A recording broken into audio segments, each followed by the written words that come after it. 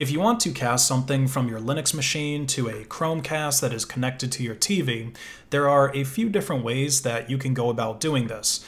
Now, since there's a variety of methods that all have different abilities, different pros and cons, it's important to ask, what capabilities are you actually looking for in casting? Do you just want to cast websites like YouTube? Do you want to be able to cast videos? Or do you also want to be able to cast whatever is on your desktop to the TV? Now, the easiest way, the just works method of casting that I've found is to simply install Chromium. You might have this already if you're using Chromium as your web browser.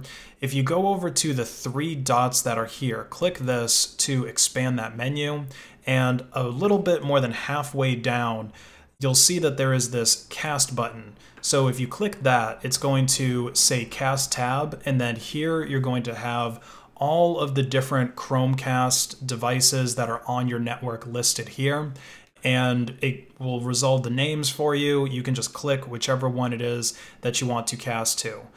So by default, it says it's casting tab. So if I click on my Sony TV, then what you're going to see is now this Chrome tab is being cast onto the TV. So that's a good option for casting. And since it's casting the tab, you can go to a video site and cast that. So for example, if I go to YouTube, and then I could cast, whatever is on YouTube here. Now, you will get this that pops up if you're actually using YouTube that says that you're signed out, and then it's going to want you to sign into your computer to get around that. This doesn't happen with embedded YouTube videos though, so like if you really, really want to avoid signing in, you can just do that. You can just embed it on a random web page real quick. It doesn't even have to be a real web page. Like it can be just an HTML that's on your computer, and then you can play it that way. And again, since it doesn't do this on any embedded videos, if you're on Reddit or some other website that's embedding content from other sites, then you're going to be good to go. You're not going to get that sign into YouTube warning.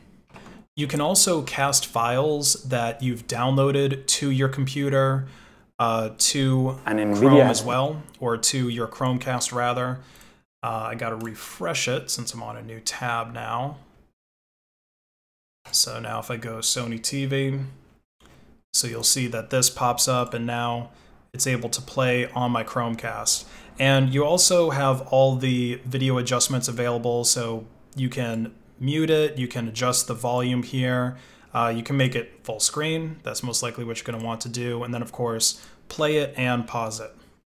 Now keep in mind for these files, they do have to be an MP4 file extension, and they need to be created with the H.264 or the AAC audio codecs. If the video is encoded with H.265, then it's not going to work with Chromium.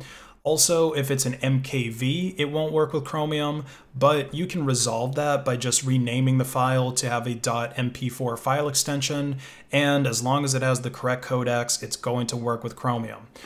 And also, this might just be my experience, but I oftentimes don't get the best quality when I'm casting files from my computer to my TV this way. A lot of the time, the video is going to look like it's a 1080p upscaled on the 4K TV when the video is supposed to be 4K. And this is even true for things like Blu-ray rips, right? They're, several gigabytes, maybe a dozen or more gigabytes in size, and they obviously have much better quality than a YouTube video. And again, I know for sure it's supposed to be 4K, but it just doesn't look that way on the TV. And these videos, they also stutter a bit more. It's not unusual to have 1 or 2 hiccups on a 30-minute plus 4K video. Now, I don't know if this is just a thing with my network. I don't think so, because there's other casting methods that I'm going to show you that don't have these same kind of problems. But yeah, these are some limitations that I have with Chromium when it comes to casting. Now, finally, in addition to casting individual files, you can just cast your entire desktop. So if we go down to cast, and then we choose cast desktop, and then click on the Sony TV, you're going to get this screen that pops up that basically asks you to choose which monitor it is that you want to cast from. So I'll choose screen 3.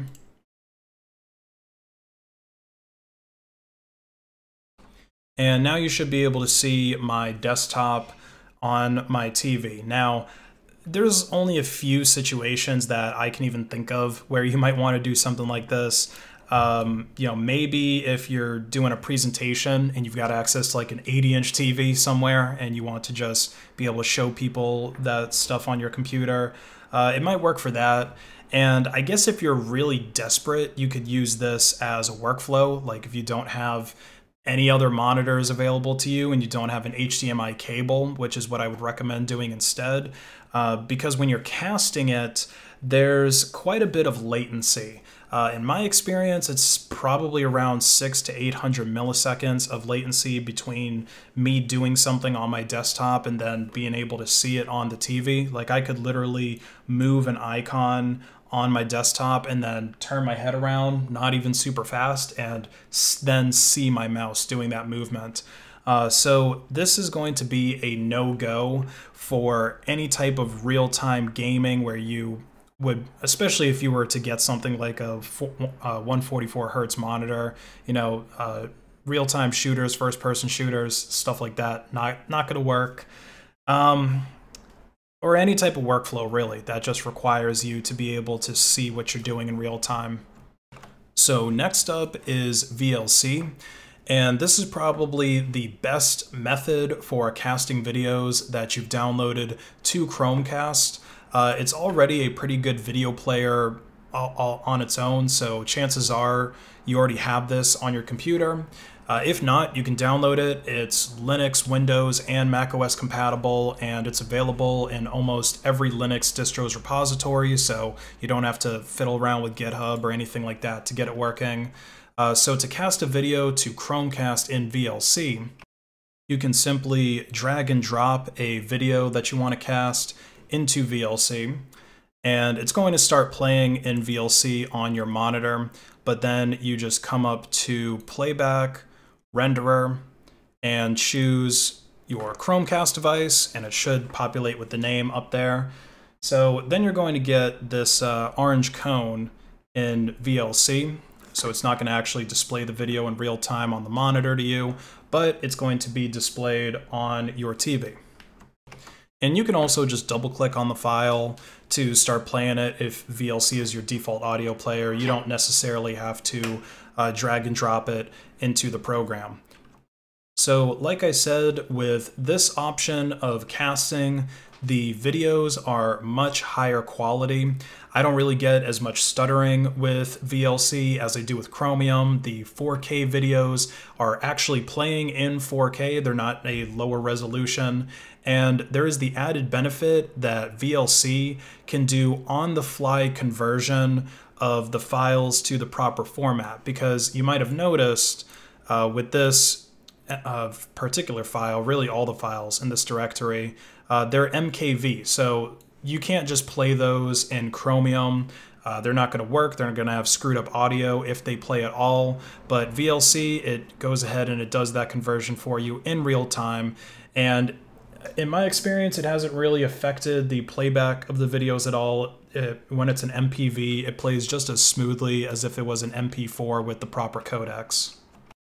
Now, the downside that I found with VLC is that you don't have the same type of controls that you do in Chromium.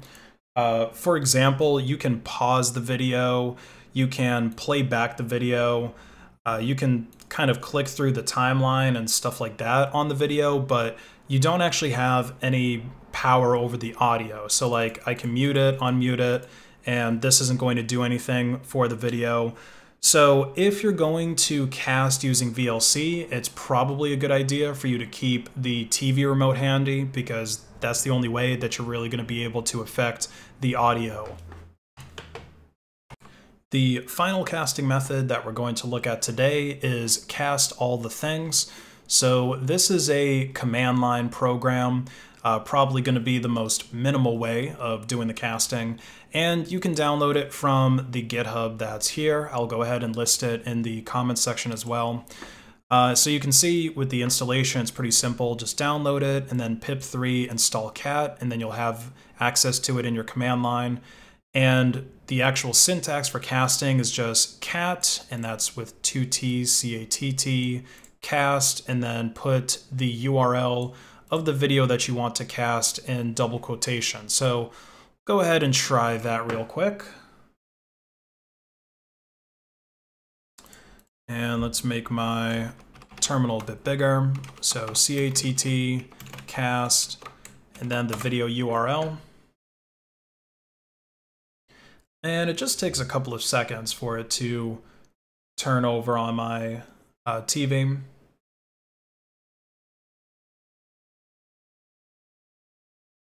And then it's able to start playing it. Now you can also control the video from the command line as well. So you can see, I think it lists it here in the README. If not, we can see it in the terminal. So if we do cat help, so you can see there's a pause. So like if you do cat pause, that's going to pause the video. And then cat play would just play it back. You can scan through it, you can rewind, you can also control the volume with this, volume down, volume up.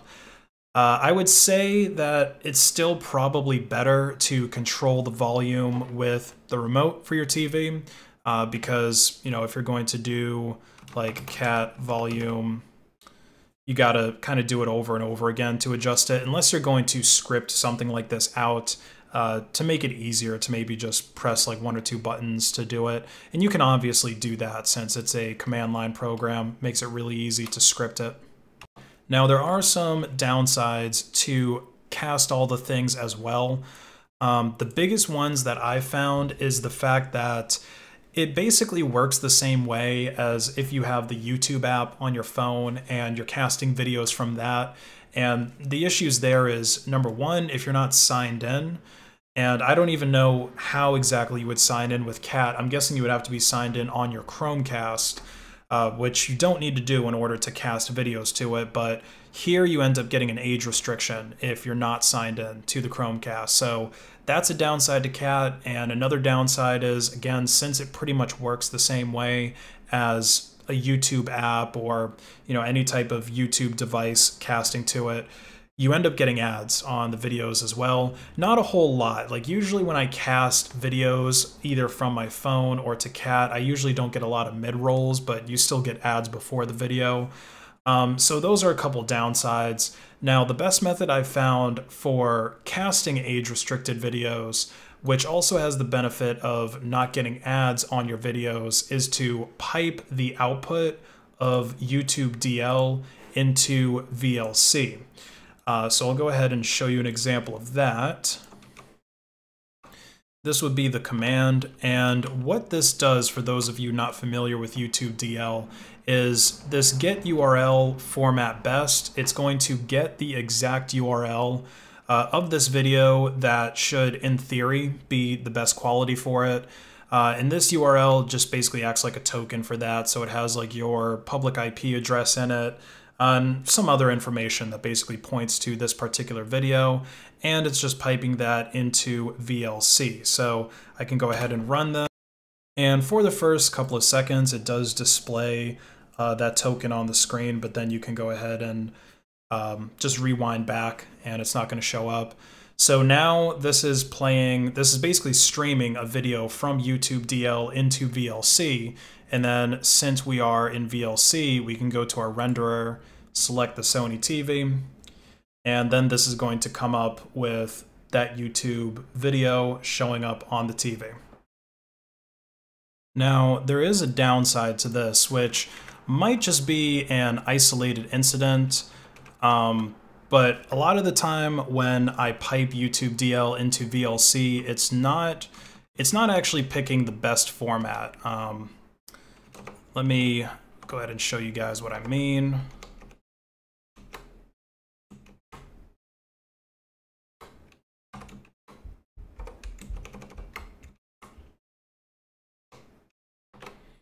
Okay, so if I do this, this is basically going to grab all the different formats for this YouTube video. And you can see the best one that it's picking is 1280 by 720, when in reality this is a 4K video. So these WebMs here would really be the best options. I don't know why these aren't being selected as the best. Maybe it's because they're a WebM, but even then there's an MP4 version here that is 1920 by 1080, and it still picked this one instead. So, you know, maybe it's just a thing with my version of YouTube DL. I think it's outdated on this machine.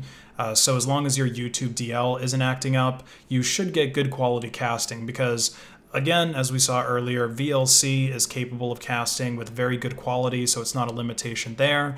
This is just a hiccup that's happening with YouTube DL. But anyway, that's it for casting videos on Linux. Let me know what method you guys are going to use for casting if you're not using one already. And if you are using something else besides what I showed in this video, let us know your methods in the comment section down below. Anyway, have a great rest of your day.